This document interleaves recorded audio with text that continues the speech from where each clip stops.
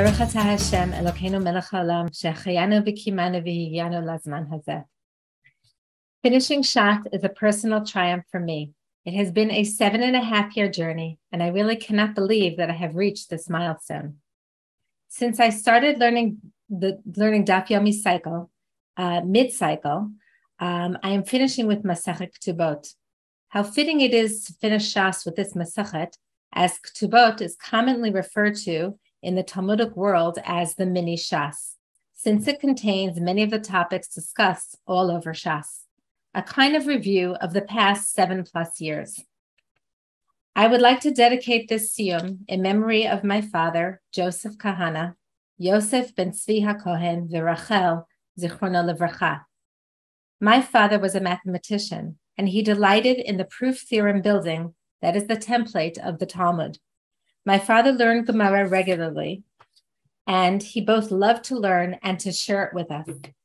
I have memories of a 20-hour family road trip where the only soundtrack playing was Rabbi Daniel Weiss's Gemara Shir tapes. As a 10-year-old, you can imagine that this was less than thrilling, but to watch the joy on my father's face was worth everything. So I'm sure you are asking, how did I get started?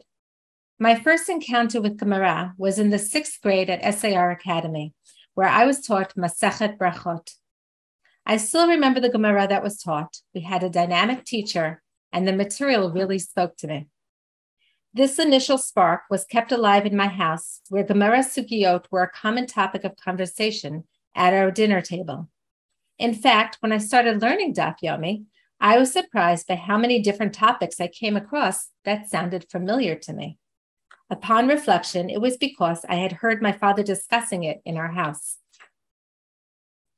Fast forward many years, college, marriage, kids, more kids, and in 2009, moving to Israel. Then, in 2012, Rabbanit Michelle Farber started teaching Daf Yomi in her home, and she gently encouraged me to join. Michelle seemed to know me well enough to know that I would really enjoy it, but life was busy, and I simply didn't think that I had the space in my life at that point.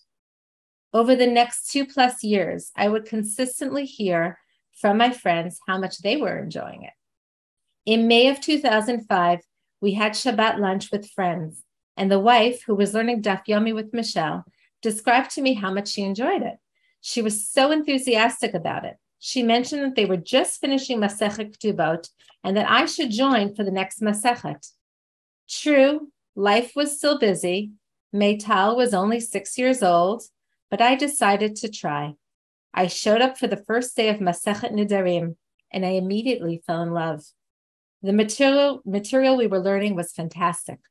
The mathematical conversation of the sages appealed to my computer science background and reminded me of the discussions with my father.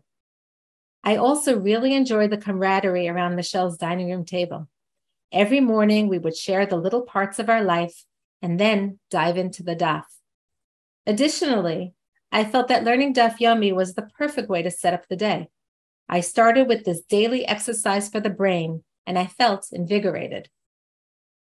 During that first year, my father's health declined.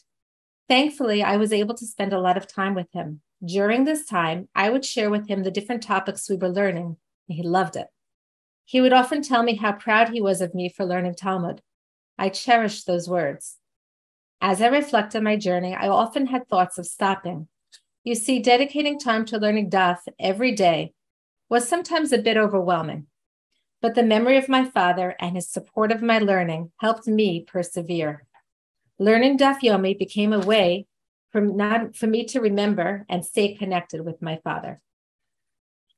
I would like to digress for a moment to take the opportunity to express Hakarat Tov to Rabbanit Michelle Farber.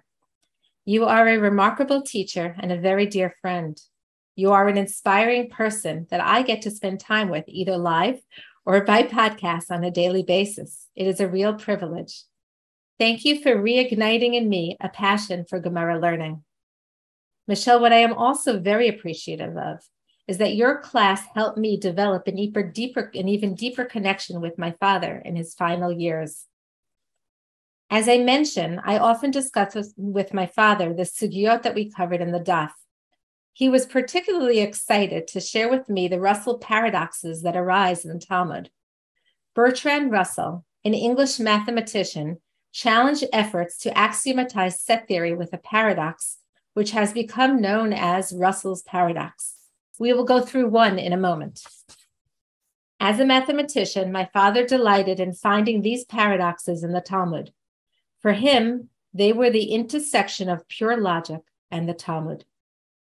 My father's favorite Russell's paradox is connected to the topic of Edim Zomimim, discussed in Masechet Ketubot. I will explain. We just celebrated Rosh Hashanah. In Jewish law, the new month is declared by the court when two qualified witnesses testify that they have seen the horns of the new moon. To be a qualified witness, one must be Jewish, male, and above the age of 13. Now, in general, any set of witnesses can be disqualified by a second set of witnesses who place the first set somewhere other than where they could have witnessed that about which they have testified. This process is commonly known as hazama. So suppose that a set of witnesses come to court and testify that they have seen the new moon, and a second set of witnesses come to court and claim that the first set of witnesses were with them in a windowless cellar the whole night. However, one of the members of the second set is celebrating his 13th birthday on the Rosh Chodesh under consideration. Let's analyze. If we accept the first set, then today is Rosh Chodesh, and therefore both witnesses of the second set are qualified. Hence, we must believe the second set and disqualify the first set, and therefore it is not Rosh Chodesh. If it is not Rosh Chodesh, then the second set has a minor in it, and their testimony cannot be accepted. Then the first set is believed, and it is Rosh Chodesh. Thus, we have a paradox that if it is Rosh Chodesh, then it is not Rosh Chodesh. And if it is not Rosh Chodesh, then it is Rosh Chodesh. This logical paradox is known in Talmudic jargon as Galgal HaChozer.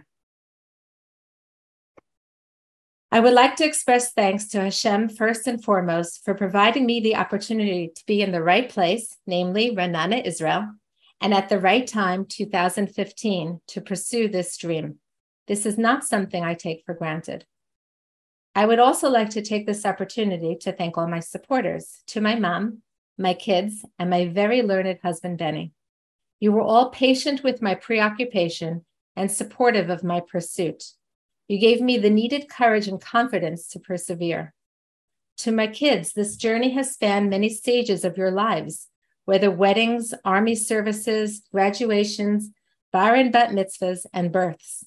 My hope is that I have successfully shown you a path that can be walked with confidence and curiosity. Now, I would be remiss if I wouldn't bring up the concept of the link in the chain. This refers to our place in Jewish history. I come to learning not from a feminist perspective, but rather as a Jew who, together with those who came before me, are preserving the link in the chain. My father used to say that we Jews are a vertical people. We are commanded to look back to our history and realize where we come from and recognize all the traditions that have been passed down to us. And in turn, we must look forward to our children and keep the chain going. It is with this in mind that I cherish the learning of the Talmud. Learning Talmud has invited me into the brilliant discourse and mathematical dialogue that takes place within its pages. It has broadened my understanding of Jewish halakha, and as such has enhanced my connection to our legacy. I have immensely enjoyed this 7.5-year journey, and I would highly encourage all of you to join me as I begin my second round.